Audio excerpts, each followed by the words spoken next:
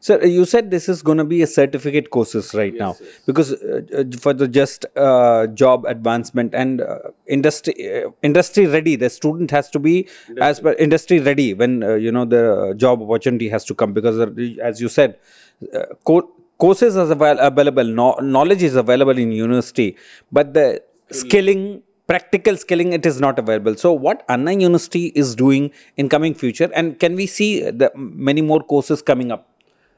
No, Anna University, during the last 2 years itself, we have revised our curriculum mostly based on skill. So we have brought lot of verticals in the communication field also. We have made some verticals, but this still the problem what we found out, we have no expertise to teach. Because the practical oriented means we need industry experts. That is why our government of India is also this AICT, UGC, now they are allowing professor of practice. That concept is also has come, and they allow universities to appoint people from industry without PhD qualification. With the nomenclature, professor of practice. And we have been trying in the last 2 years to collaborate with many industries to give education to our students. Even through our Tamil Nadu government also, through Non-Mudalvan, they are trying to bring industries to the universities.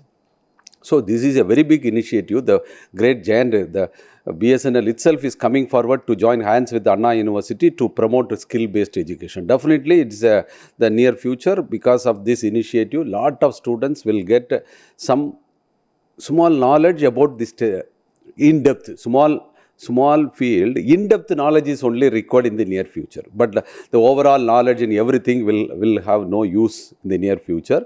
In-depth knowledge in small field will help our youngsters to become successful. This is one of the good initiative, I feel.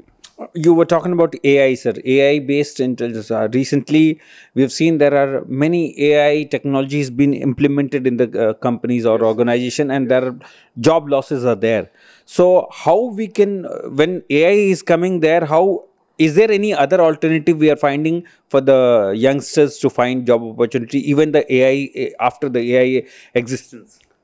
No, AI, the whole world is now talking about artificial intelligence. Artificial intelligence is going to penetrate in all fields.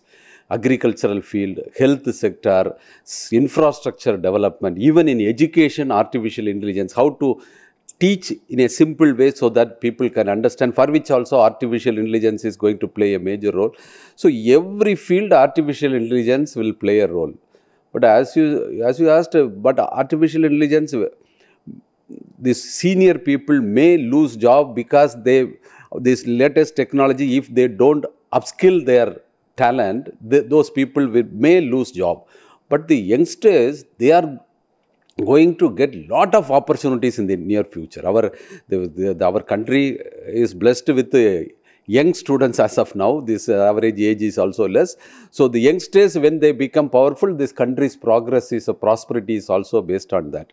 In this process, there may be small number of job losses for the senior people who are not capable of upskilling their knowledge.